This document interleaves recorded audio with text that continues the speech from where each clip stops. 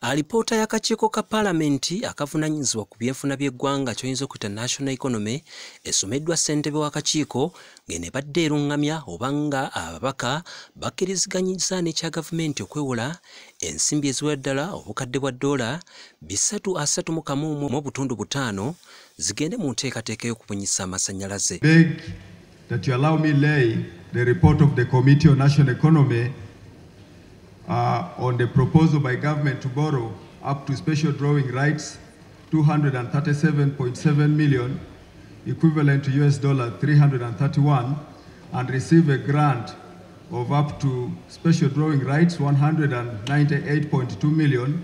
Minisita Omubeezi avunaanyizibwa ku nsonga z'ebyensimbi Amos Lugolobi naye abaddewo mu lukiiko olukulu lw'eggwanga n'akkaatiriza nti kisaanye Paalamenti okusulayo gavumenti akabega okwewola ensimbi ezizimenyeddwa waggulu kiyambeko okubunyisa amasanyalaze mu bitundu by'eggwanga gye gabadde tegannaba kutuuka. Security is 38 years, including a grace period of 6 years.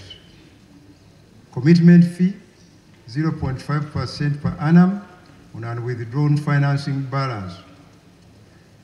Service fee 0.75% per annum on the withdrawn credit balance.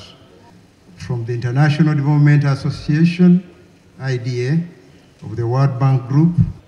So when we come here, we inform Parliament that we are getting a loan and a grant, but the resolution is for permission. Gyebiggweredde nga Paalamenti ekkiriza gavumenti ewole obukadde bwa $331.5 zigende mu nteekateeka y'okubunyisa amasanyalaze mu disitulikiti eziwerako wano mu ggwanga. To finance the electricity access scale-up project. Those in favor say on the contrary, nay. The ayes have it. Joseph Serwoza, Kulwa Dream TV.